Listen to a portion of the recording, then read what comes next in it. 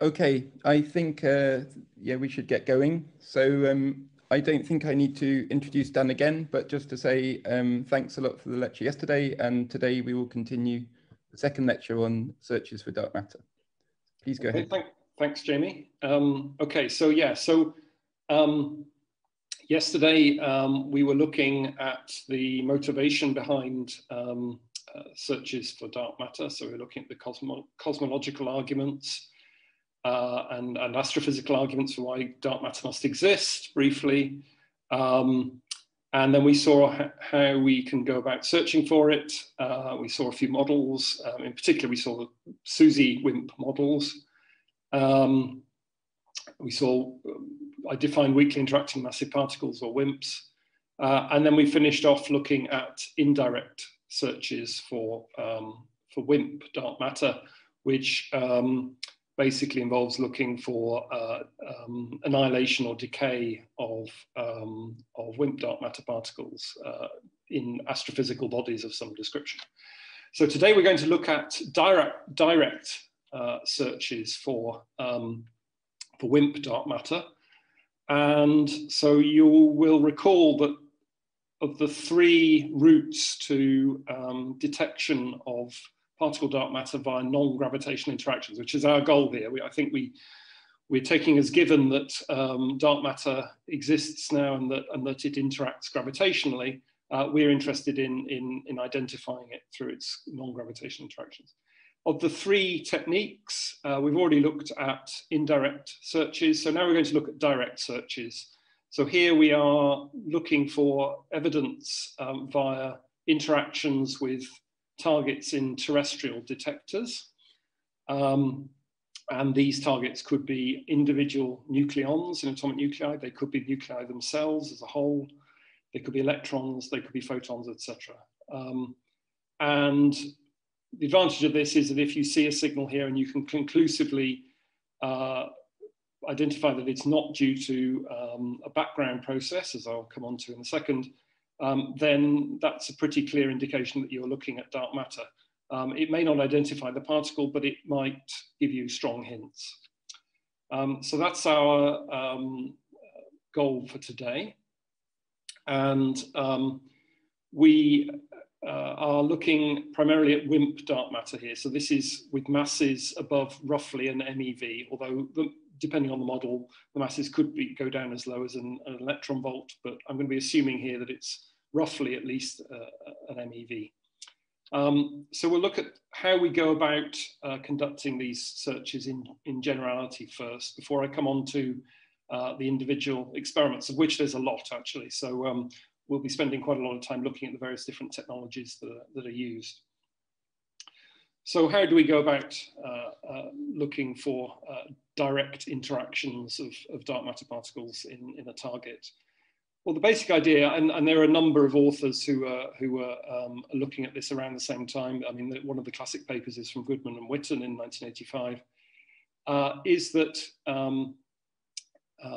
WIMPs should couple weakly to baryonic matter. So that means protons, neutrons, atomic nuclei. And so if we can look for a source of anomalous low energy recoiling nuclei inside a target, then that might give us some evidence for the existence of dark matter.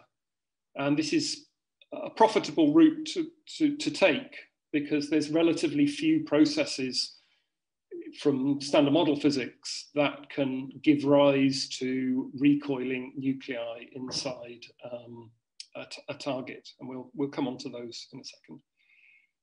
So what are the backgrounds to this signature of recoiling nuclei? Well, the majority of backgrounds, the most events that we might confuse with this process, are due to recoiling electrons. And that's a much more common process in the world around us.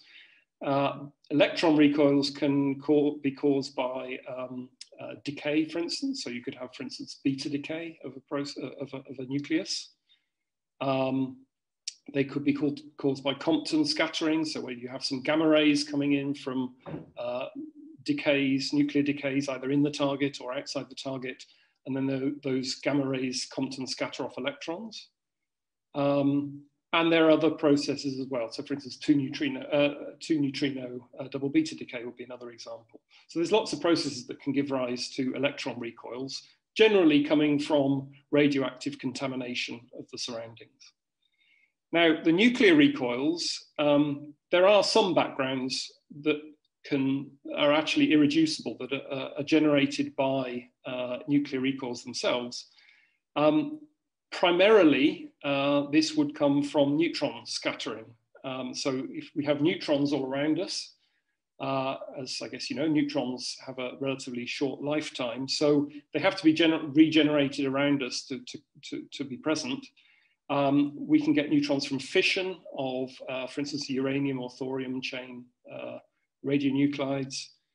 We can get cosmic ray spallation, so cosmic rays hitting nuclei in the surroundings and spitting out neutrons.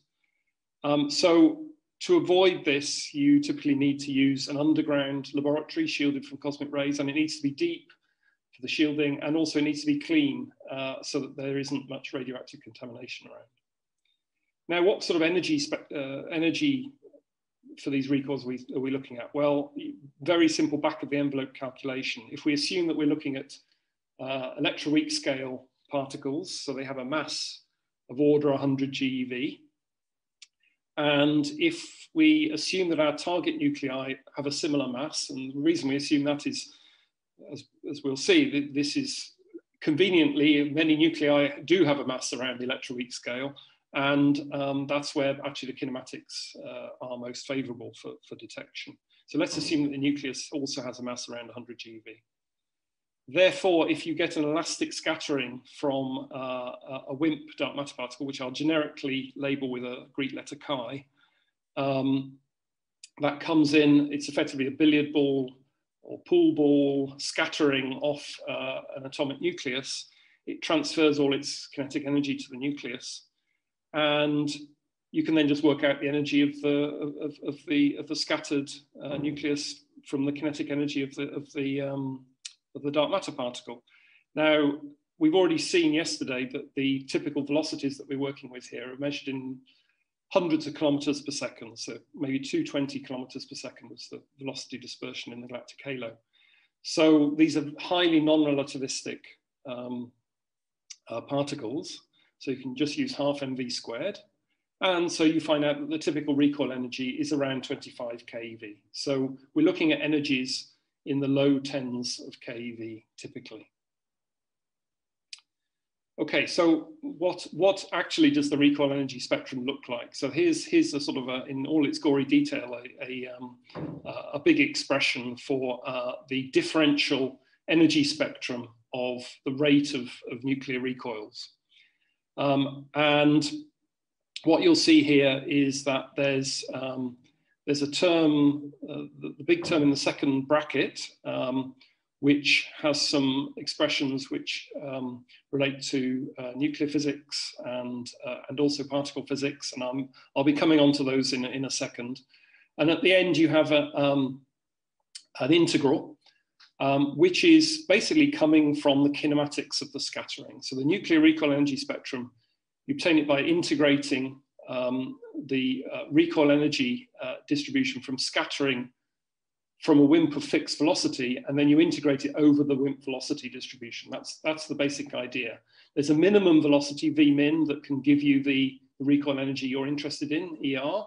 So you have to integrate from that minimum velocity up to the maximum velocity of the WIMPs. And to be formally correct, we should set that equal to the escape velocity of the galaxy, which we saw was roughly 544 kilometers per second yesterday.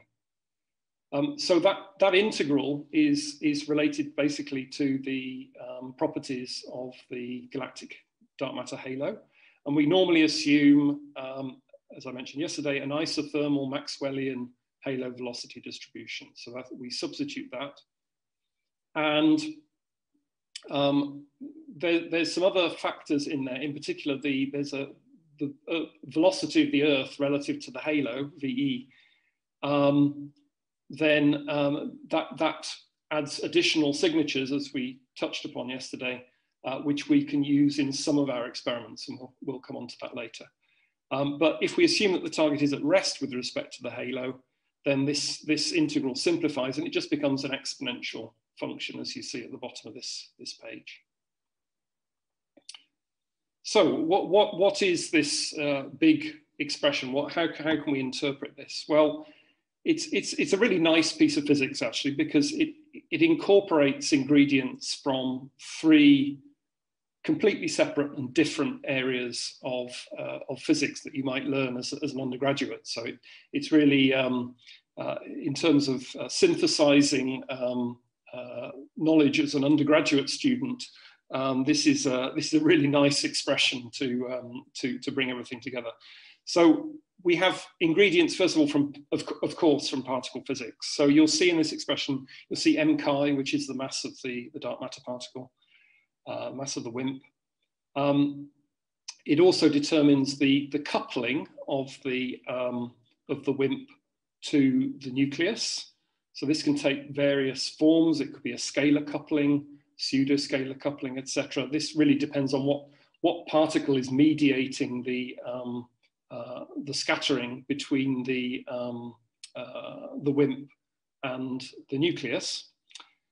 And we can often, or we normally sort of relate that in turn to 2 classes of cross-section. So really there's although there's formally two ways there's multiple ways of coupling, scalar, pseudoscalar, etc. That really reduces to 2 forms of interaction. And those 2 forms are spin independent and spin dependent. So we have 2 cross sections, sigma 0 SI and sigma 0 SD. And those here are defined as the WIMP nucleon cross sections. And I'll come back to those in a second. Now, we then have astrophysics ingredients. Of course, we need to know the local density of dark matter particles, because that will determine the rate, of course. So that's rho chi in the first bracket. We need to know the velocity of the WIMPs in the halo. And as we saw yesterday, that's determined by the velocity dispersion in the Maxwellian halo, which is V0. And then depending on how complicated you want to make the expression, in principle, you can then also use a finite escape velocity and also a non-zero velocity of the Earth relative to the halo, VE. Here we're just taking a simplified version, but there are equivalent expressions with more complicated expressions with these set. So if you look on the right, you see a recent result on the dark matter density indicating that 0.3 GeV per cubic centimeter is not an unreasonable assumption.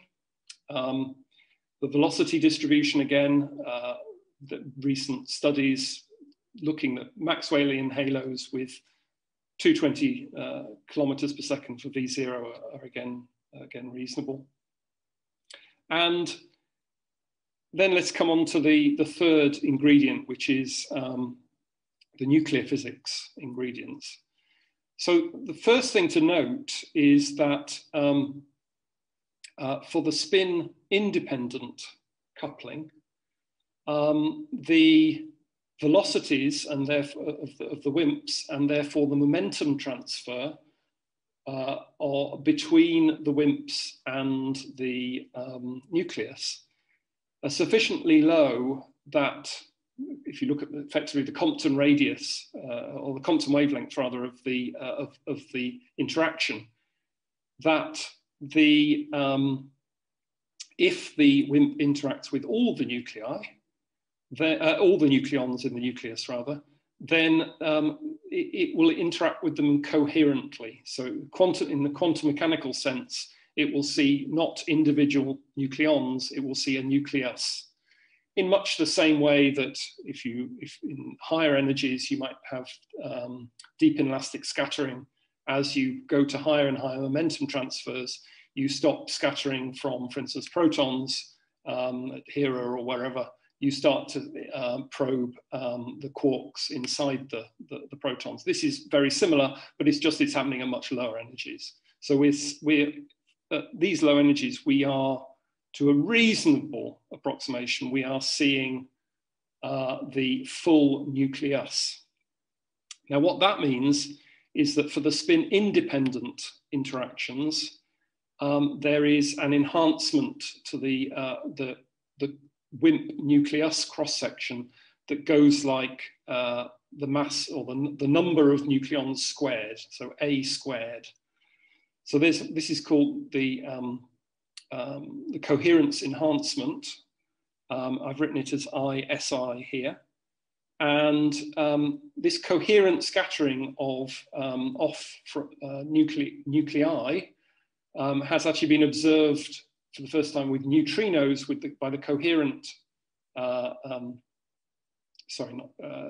coherent collaboration, which you can see the result on the right here. So we've now observed coherent neutrino nucleus scattering, and all we're doing here is looking for coherent WIMP nucleus scattering.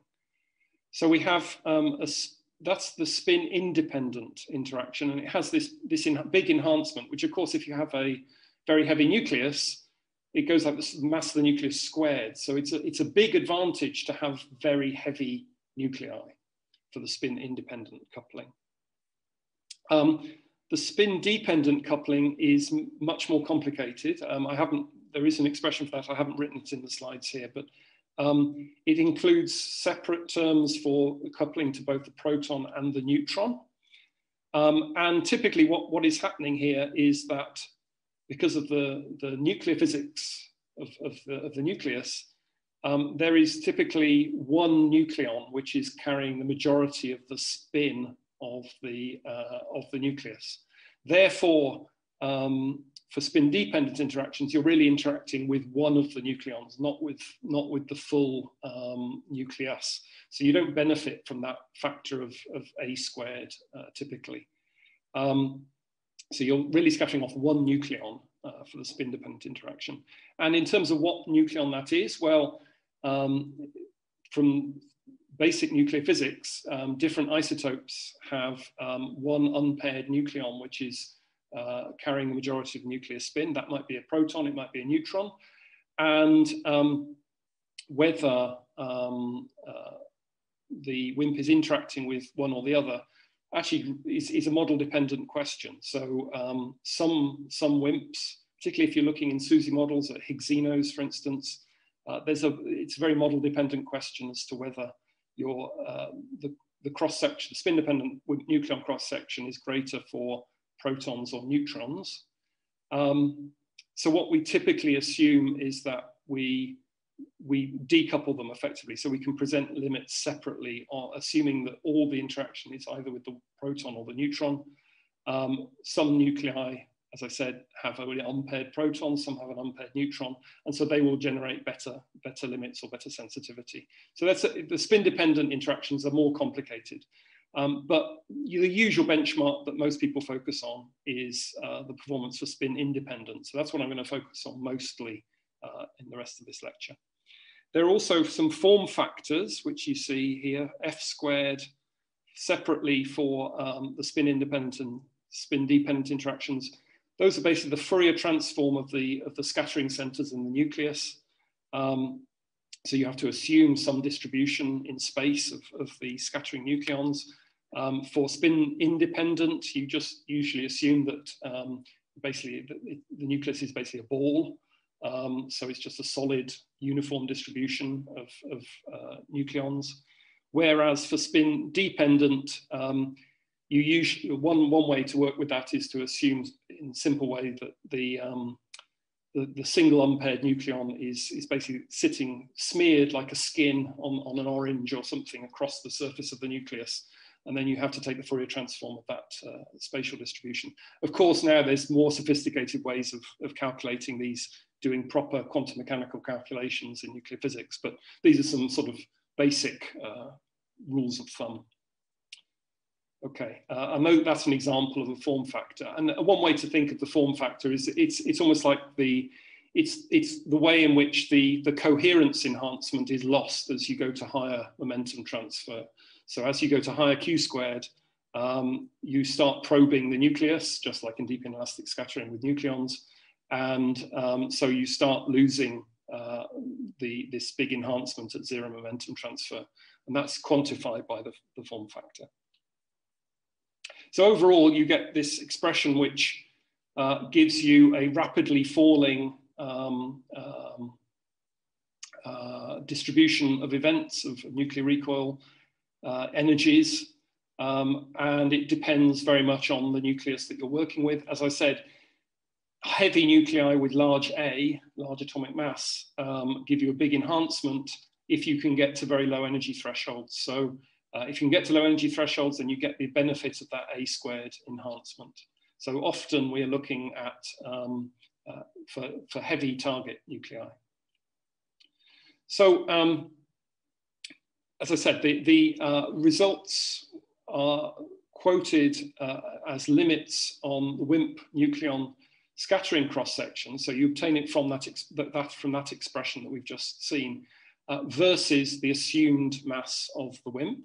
And you normally assume that there's only one interaction, be it spin independent or spin dependent. So that's dominating the overall interaction cross section. And you normalize it, if you're looking at spin dependent interactions, to just one type of nucleon. So in other words, you assume that all the interaction is taking place either with the proton or a neutron. And depending on what nucleus you have, that will give you an enhancement in your sensitivity. If you have a free unpaired proton, then that will give you a very good sensitivity to the WIMP proton cross-section, of course. So that very steeply falling energy spectrum means that if you want to have a good sensitivity, you need to have a very low detector energy threshold, well below 10 keV. And so that's really a very key consideration in looking at the sensitivity of these experiments. And what's called the limit curve, so this is the sensitivity or limit on the WIMP nucleon cross-section as a function of mass. Basically, you can get that just by inverting that formula on the previous page, so 1 over it, basically. And that's what you see here. And it has a number of features. You can sort of combine a lot of the constants in that expression into just two. I've written them as alpha and beta here.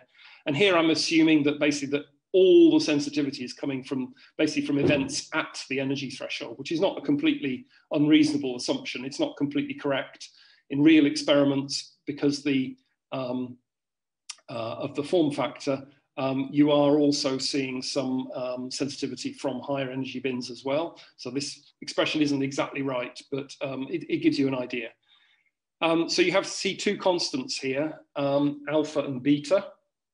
And alpha is just a normalization. So that's determined by the limit on the number of events, signal events at your threshold.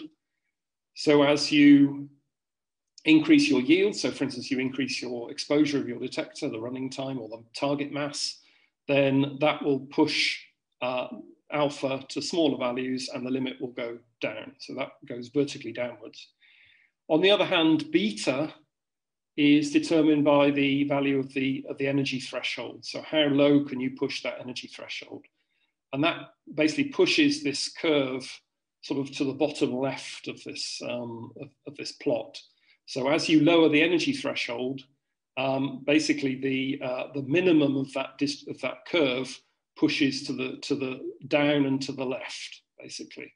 So if you want sensitivity to low mass WIMPs, then you better make sure you have a low energy threshold to push that minimum down. Now the position of the minimum, roughly speaking, is determined by the kinematics of the scattering. So it's roughly around where the mass of the target is equal to the mass of the WIMP. But that's assuming you have a threshold that can benefit from that. So you need to have a low energy threshold. And the other thing I'll point out is that high mass, this expression here asymptotically becomes independent.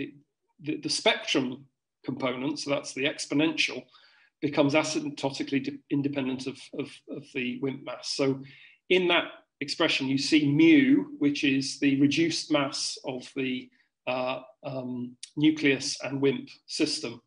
And so as you go to very heavy WIMPs, that just becomes equal to the target mass. So it becomes independent of m-chi. So all of the limit curves that you see, they all are basically linearly dependent on m-chi at high mass. So they're all parallel to each other. And it's basically just because the sensitivity is then dependent on 1 over the WIMP number density, which is basically proportional to m-chi. So we know what the WIMP density is, 0.3 GeV per cubic centimeter.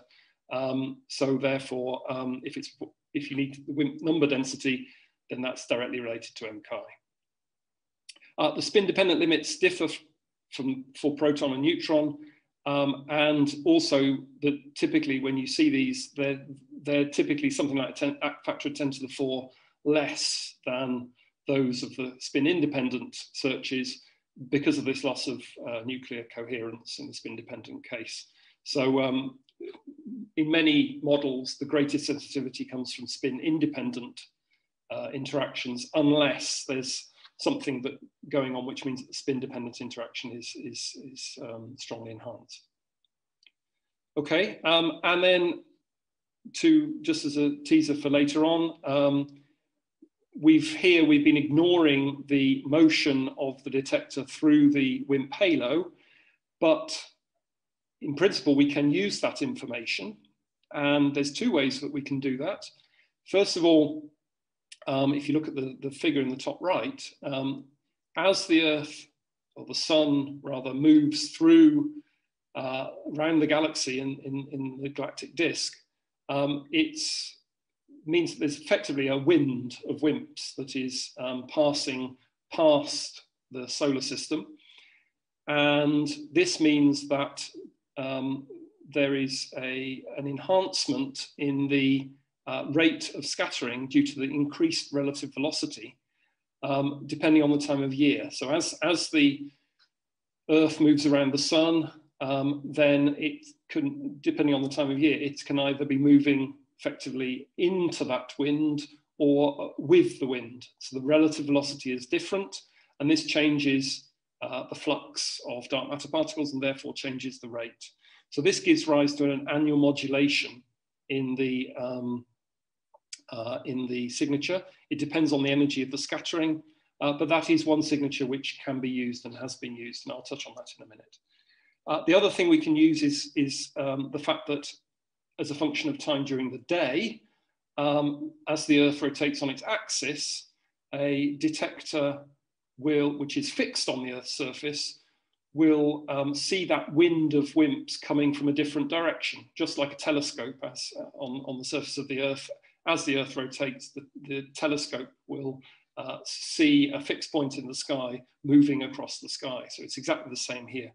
And this means that there's a modulation throughout the day in the mean direction of the WIMPs, and therefore the mean direction of the nuclear recoils. So if you can measure the direction of nuclear recoils, then that provides you with another signature. There's a diurnal or daily modulation in the direction of those nuclear recoils for a WIMP signature.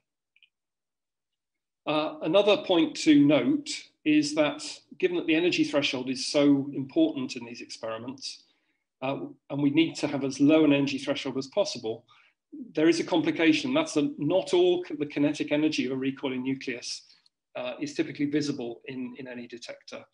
And this means that what we call the visible energy threshold, which is effectively the energy threshold that you might, for instance, calibrate with a gamma ray source with electron recoils or something, is much greater in many experiments than the nuclear recoil energy threshold.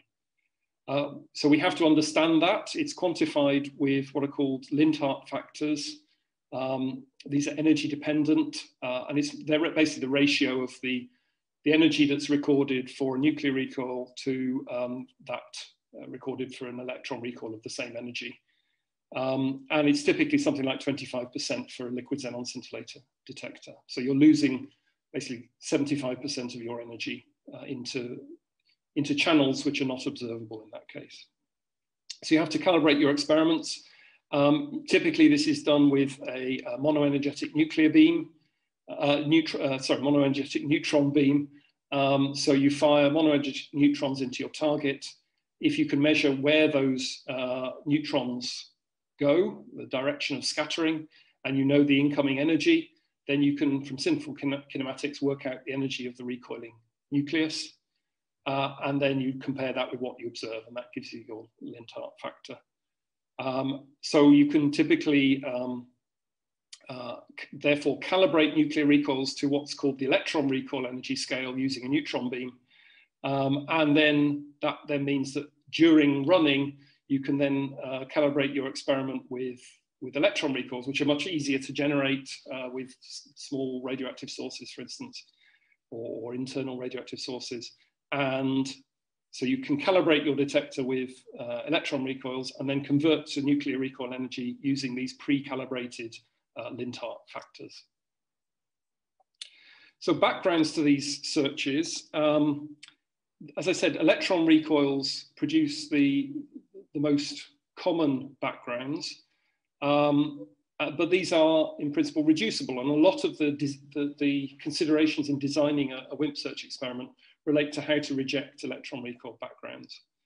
So Compton scattering is one key source from gamma rays, as I mentioned earlier, beta decay and 2 neutrino double beta decay from contaminants inside the target, such as krypton 85, argon 39, xenon 136, radon 222. These are all things which have to be worried about.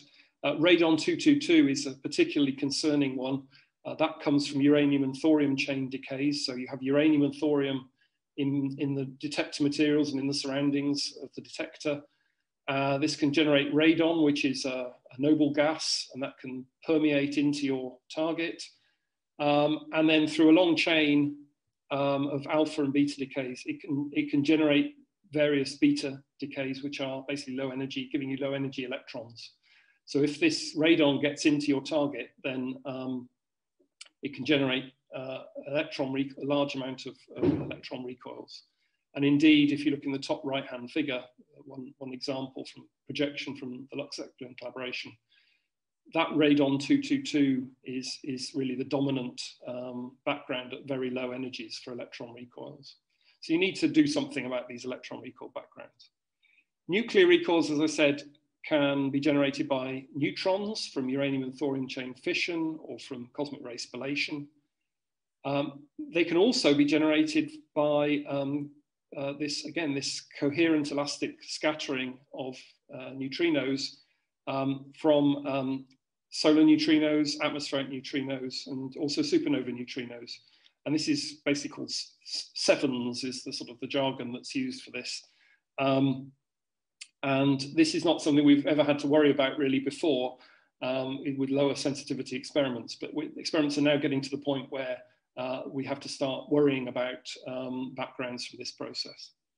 And this is basically irreducible background. It's nuclear recoils from neutrino scattering. So how do you mitigate this? Well, you make a very radio pure target and detector materials with little radioactive contamination.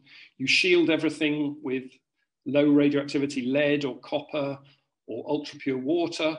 And also if you have a large target, so you build a big detector, then if you have some way of defining a fiducial volume within that target, so rejecting events from the outside of the target, then if the target itself is very pure, then you basically get self-shielding. You basically, you can define a central region where all of the incoming, or a lot of the incoming gamma rays are absorbed and vetoed effectively by interactions in the skin or the outside of the target.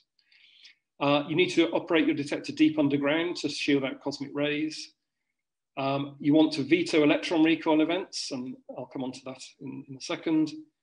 And also you want to veto, you can try to veto neutrons coming from uranium and thorium chain decays by looking for the gammas or the neutrons themselves if they interact in a veto detector around your target. So many of these detectors now embed their target inside a veto, which might, for instance, have liquid scintillator in there, and that will pick up either the coincident gammas from the uranium and thorium chain decays, or scattering of or capture of the neutrons themselves, and then thereby you can reduce those backgrounds. So underground labs, there's a very large number that have been developed these days. Here's just a photo of a few of them. Clearly, the key question is absorbing cosmic ray muons from the atmosphere as they come into your target. So you want to go as deep as possible, and you usually measure the depth in what's called meters water equivalent. So that's basically the equivalent depth of water that would have the same absorption for cosmic ray muons. And so you can see just a few examples here. And the experiments I'm going to be discussing are based at all of these locations and others. So as I said, coherent elastic neutrino nuclear scattering is in principle an irreducible background to these searches. As I said, it's been observed with a terrestrial source of neutrinos from coherent collaboration. And this provides what's called the neutrino floor, beyond which direct search experiments become dominated by background systematics. In other words, you can't reject these backgrounds because basically neutrinos will always make it into your target, and they give rise to nuclear recoils in just the same way that, WIMPs do. So it's an irreducible background. Depending on the mass, different neutrinos dominate. So we can have, for instance, beryllium-7, boron-8, and at high masses, atmospheric neutrinos and supernova, diffuse supernova neutrinos. So these really provide, to a certain extent, a limit on how far we can go. If we can really precisely predict this background, then of course, then you can get down into the uncertainty on the background. That becomes your limiting factor. But that's why you have to really have a really good understanding of the systematics in this process. Significant progress beyond the neutrino floor probably requires the use of halo signatures like annual modulation, directionality, etc. And just briefly, I'll touch on this very briefly. If you're interested in low mass WIMPs, then so much less than say a GeV, then you really have a difficulty that the kinematics is no longer favorable for scattering off atomic nuclei. So if they couple to electrons, then the kinematics are more favorable. So you can, if you're prepared to discard your rejection against electron recoil background, if you look for an electron recoil signal, then that can get you down to lower masses. If you're interested in low energy nuclear recoil signals, then the ability to discriminate electron from nuclear recoils falls off to very low energy in most experiments. So you could discard that discrimination, or another possibility is to use more electron-like nuclear recoil signals, which in principle can be generated by the atomic physics of what happens when a nucleus is effectively knocked out of an atom by an incoming WIMP.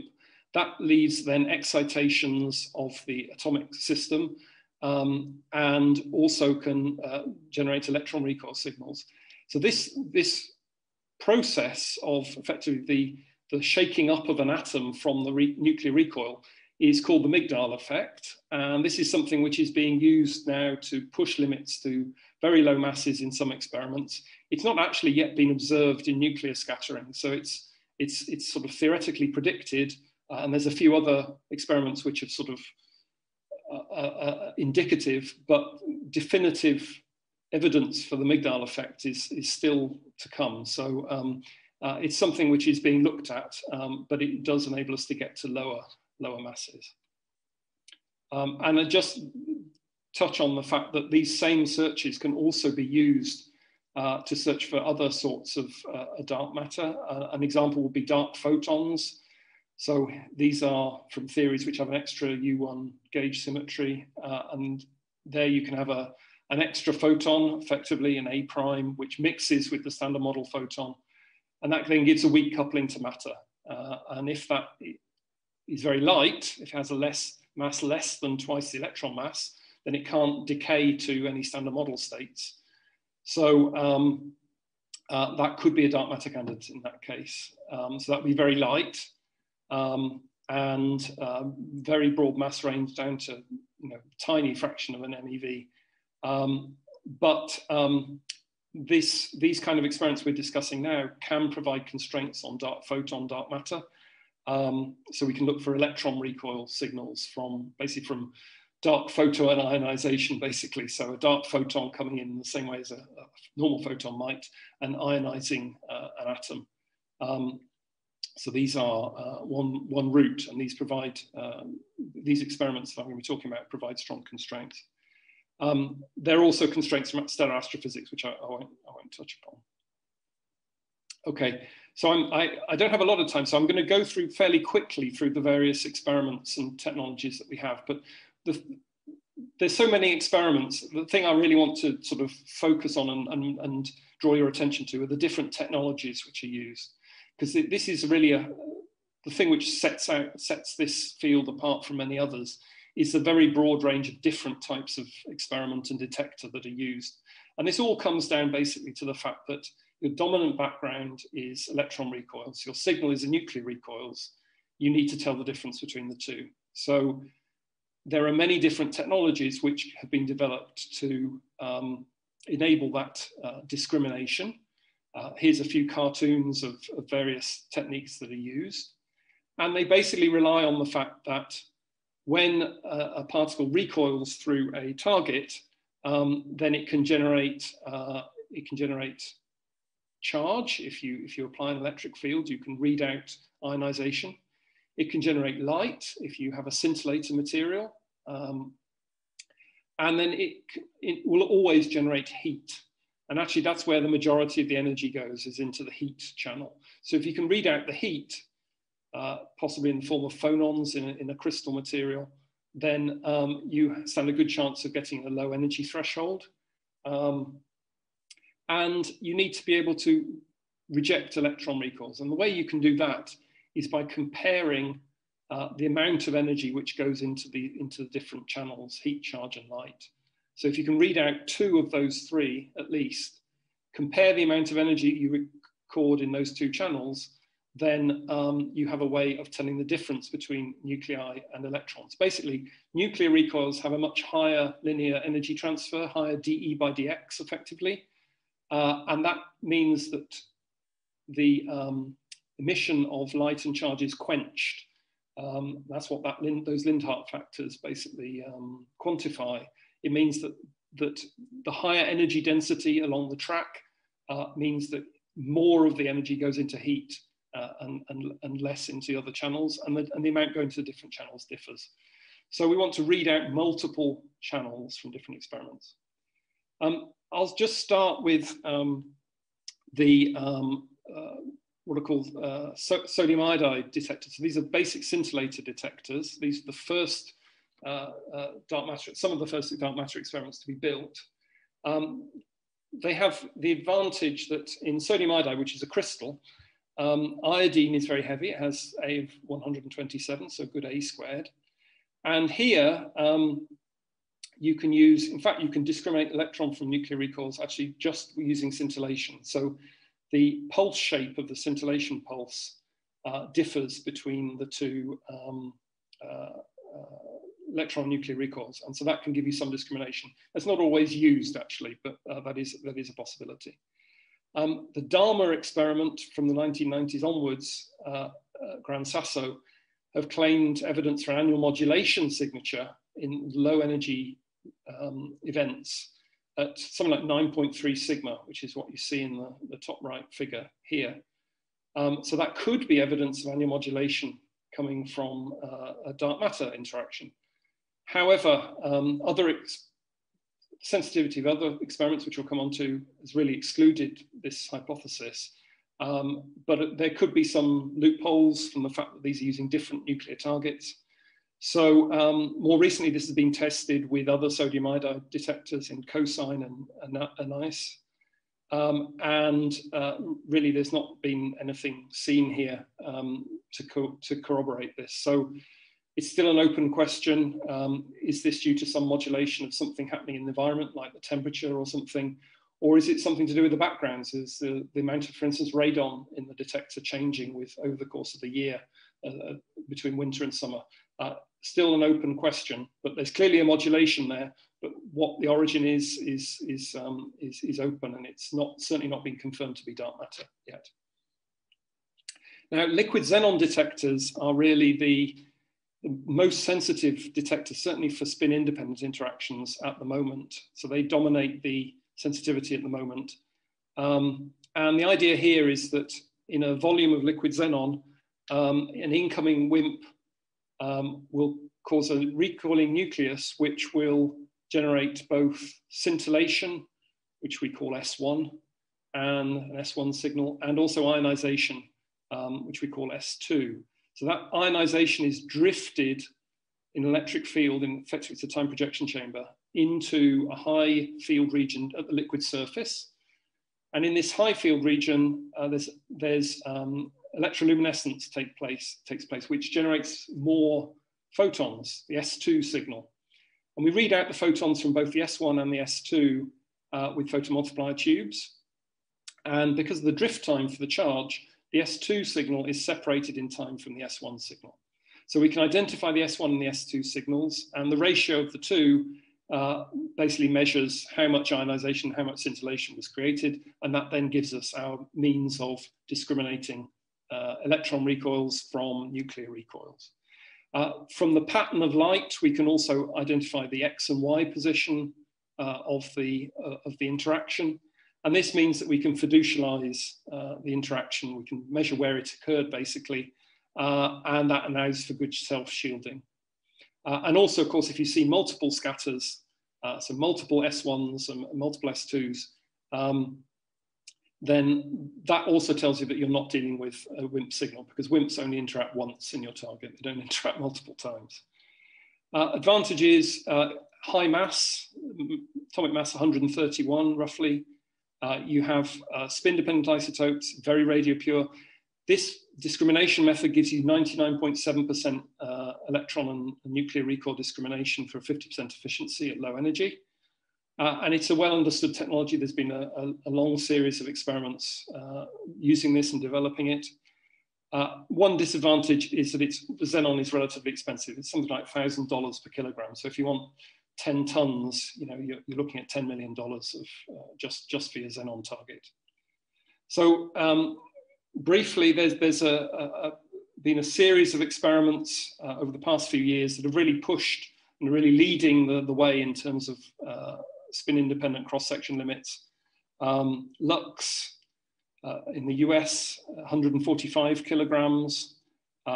Then we had Panda X2 in China, 300 kilograms. And then more recently, the Xenon 1 ton experiment, following on from the Xenon 100 experiment. And that has now got up to 1,300 kilograms fiducial. So this is over a ton of target, fiducial target. So that shows you really how the limits have been pushing down. If you look at these limit curves on these 3 slides, how they push down further and further, below 10 to the minus 10 picobars for the spin-independent interaction cross-section. A key consideration in these experiments is krypton 85, which gives you a beta decay electron recoil background. And so a lot of effort has been put into removing krypton 85 using chromatography or distillation in these various cases. Now, Xenon 1 ton has seen an excess at low energies of something like 50 electron recoil events, very low energy, 2 to 3 keV electron equivalent. So that's the electron recoil equivalent energy, which could be evidence for interaction of, for instance, a solar axion in the target or bosonic dark matter. That would have a significance of more than 3 sigma. But equally, it could be due to an additional unmeasured tritium beta decay background. So this has been tested in the Panda X2 experiment in China. There's no real conclusive answer from that. However, more recently, there's been some studies from the NEST collaboration, which is basically a collaboration which is modeling the interaction of nuclei and electrons in noble liquids like argon or xenon. And there they've raised the point that this could be just due to contamination of argon-37, which can generate 2.8 keV gamma rays from electron capture, which then give rise to electron recoils. This also fits the energy spectrum. You see that it's sort of in these plots at the top left and bottom left, you see the excess at low energy above the red line in the top left figure. So that could be due to this argon-37, which is what you see in the bottom left. And there's also some evidence for a 35-day half-life for this decay. So that could be evidence that this is actually argon-37. Anyway, this is again an open question and will be tested with the next generation of experiments, which are just coming online now. So we have xenon n-ton, which is total mass of xenon 8.3 tons, LUX-ZEPLIN in the US, 10 tons, and also in China, Panda, 44 tons. So these are close to operation. They're actually generally in commissioning at the moment, so we should expect to see results from them in the near future, perhaps by the end of the year or early next year. And then beyond that, there's a number of even bigger experiments being proposed. There's Darwin in the EU, Generation 3 in the US. There's actually an MOU now for a merger between LUX-ZEPLIN in the US and Xenon and Darwin. So actually it may be that there is one big xenon, liquid xenon dark matter detector, certainly in the US and Europe on the cards. But there's still R&D needed for this. We need to work out how to remove radon more effectively, cleanliness for the materials, for radioactive contamination, possibilities for tagging radon chain decays, and also how to get the very high voltages that are needed for these big detectors to read out the charge. Okay, liquid argon detectors. These, generally speaking, follow a similar approach to the liquid xenon detectors. So that I won't go in detail through that. It's basically the same principle in the next generation, certainly. They have a big advantage, several big advantages. One is that the scintillation pulse shape itself enables discrimination between electron recoils, very high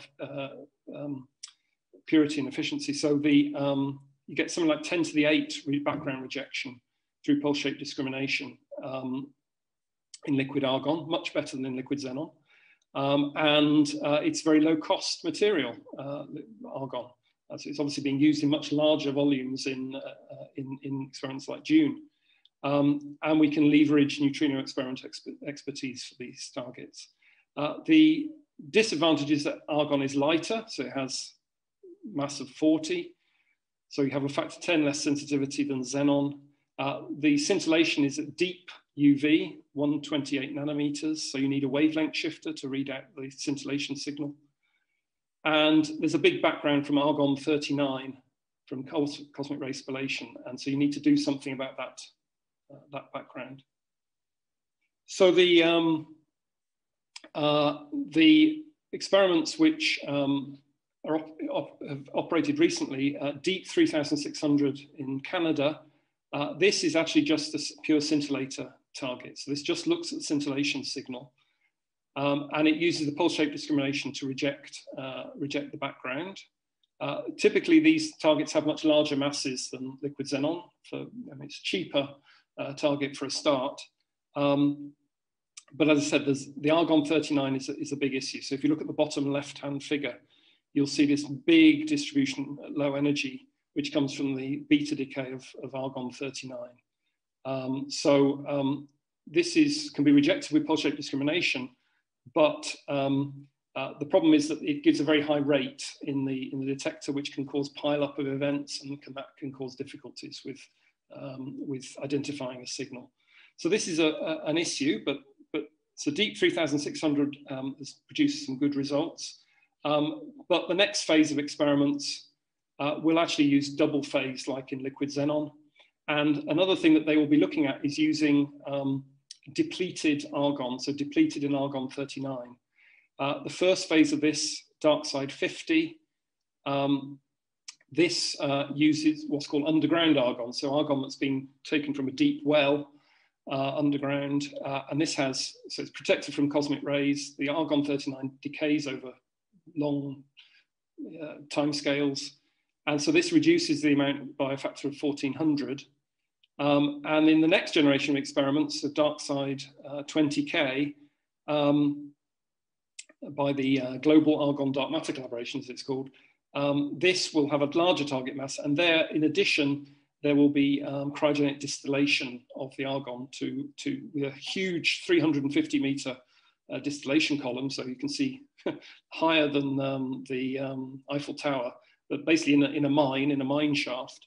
And the goal here is to reduce the argon-39 by a further factor of 100 versus underground argon. So this is a rapidly developing technology, and this could become strongly competitive with the liquid xenon targets in the near future. The next phase after this will be a 360-ton target with the Argo experiment.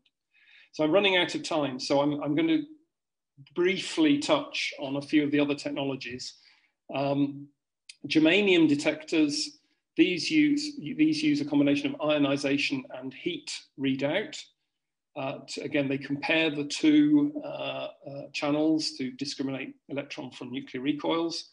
Super CDMS is a key player here. And also we can use silicon as well as germanium. It's also semiconductor material. That gives us sensitivity to lower mass targets. There's been some evidence for an excess in CDMS2 in 2014, but this hasn't been confirmed by other experiments. And one thing to observe with these type of experiments, these solid crystal experiments, is that you have to be very careful with surface effects. So if you get a background isotope, like lead-210 or something, depositing on the surface of your crystal, if you can't on that surface read out efficiently both your ionization and heat signal, then it could fake a nuclear recoil background, basically through imperfect readout of charge. So you have to be very careful with surface contamination in these kind of experiments. And there's a plan or under construction, a next phase experiment called Super CDMS in Canada in Snow Lab. Edelweiss and Crest are also cryogenic. These are cryogenic experiments. They have to operate at very low temperature. Edelweiss is similar to CDMS in Modane in Europe. Crest actually then reads out scintillation and heat and phonons instead of scintillation and ionization. This has the advantage it uses calcium tungstate. Tungsten is very heavy, so it has an A of 184. So that means basically that gives you very good enhancement for spin-independent interactions. Again, you have to be careful with surface events. And these two experiments will be merging into next phase called Eureka, which will have a much bigger target. And again, we'll take forward the same technologies. Okay, I see I'm out of time there. So I think what I'll probably do is stop here. I have some more slides on other technologies. I think I can probably round them off tomorrow. Yeah, so is that okay? I'll stop there. Yeah, that's great. Thanks a lot, Dan. This was a very nice lecture. Does anyone have any comments or questions for Dan? If you can raise your hand. I see Robert. Please go ahead. Yes, please. I have a question. What is known or at least assumed about the directional velocity of the WIMPs, so that one can maybe extract from where the WIMPs impact on your detector, if this is really a WIMP or if it's a different source. Can you say something on that? Sure, yeah. Well, that gives me, I'll just skip forward to the directional detectors, just which rather than covering that tomorrow. But so, yeah, now, of course, the thing to note here is that the directional signal is not generated by anything to do with the WIMPs themselves. So although it could be, we normally assume that we have a thermalized halo. So when we build directional detectors, the directional effect we're actually looking for is coming from the motion of the Earth rather than the motion of a detector on the surface of the Earth. So it's the motion of the Earth on its axis, which is of course extremely well known, the motion of the Earth around the Sun, which is also very well known, and then the motion of the Sun around the galaxy, which is slightly less well known, but is also reasonably accurately known. So those are actually not the biggest uncertainties. The bigger uncertainties are the properties of the halo itself, which are, so that's the halo velocity dispersion, and even whether it's a pure Maxwellian halo. Those are just some assumptions that you have to make. But the actual directional signal itself is generated by the motion of the Earth rather than motion. That means the halo is always isotropic in that sense, right? So that's what we assume. Okay. Now you could argue that maybe that's not the case, and in particular for light WIMPs, or rather actually for axions, which is something which I'll come on to tomorrow. There have been quite a few studies done on really quite complex structures in the halo, where we could actually have tidal streams, tidal disruption, which could give you what's called cuspy dark matter, where you have very complicated halo velocity distributions, which could give all sorts of weird and wonderful signals in a dark matter detector. Again, that's something which really comes from modeling. So we're not relying on that in any experiment, really. We're usually just assuming a thermalized halo of some description, which could be a simple Maxwellian halo, or it could be something a bit more complicated, a bit more squashed in phase space. And that's actually what comes from recent studies with Gaia and other astrophysical experiments. But anyway, we make some assumptions. Okay, thank you. Okay, I think we probably have time for one more question if anyone has a question.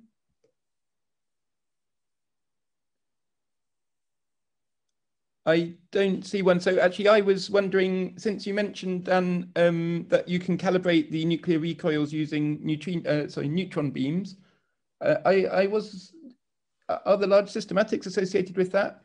I guess these are very low energy neutrons, right? They're low energy neutrons, but they're being produced by a very, very well understood nuclear process. So it's typically fusion process. So it's DD, so you have a deuterium target with firing deuterons, or DT, so you have a tritium target firing deuterons. And so the energies of the neutrons that come from that are very well understood. Probably a bigger systematic actually comes more from the scattering, the detection of the neutrons after the scattering. That's a more challenging job. You need to measure the angle of scattering very accurately, for instance. So that can be problematic, and it's difficult for the same reason it's difficult to identify WIMPs, nuclear recoils from WIMPs. It's also difficult to identify and detect neutrons with high efficiency because of backgrounds. So it isn't a particularly easy job, but there's been lots of studies of this. But the energy that the neutrons have is at the same energy that you would expect the WIMP interactions to be at? No. They're much. So they are obviously much lighter than the WIMPs that we're typically looking at. They're an A of 1, effectively. So they are actually much higher energy. So typically you're looking at 2.85 MeV, I think, for DD, and nearer 14 MeV for DT neutrons. So they're higher energy neutrons, but they're scattering off a heavy target.